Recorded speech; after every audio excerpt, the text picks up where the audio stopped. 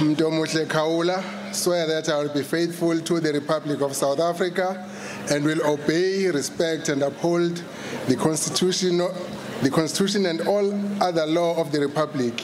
And I undertake to hold my office as member of the Executive Council of the Province of KwaZulu-Natal with honor and dignity, to be a true and faithful councillor, not to divulge directly or indirectly any secret matter entrusted to me, and to perform the functions of my office conscientiously and to the best of my ability.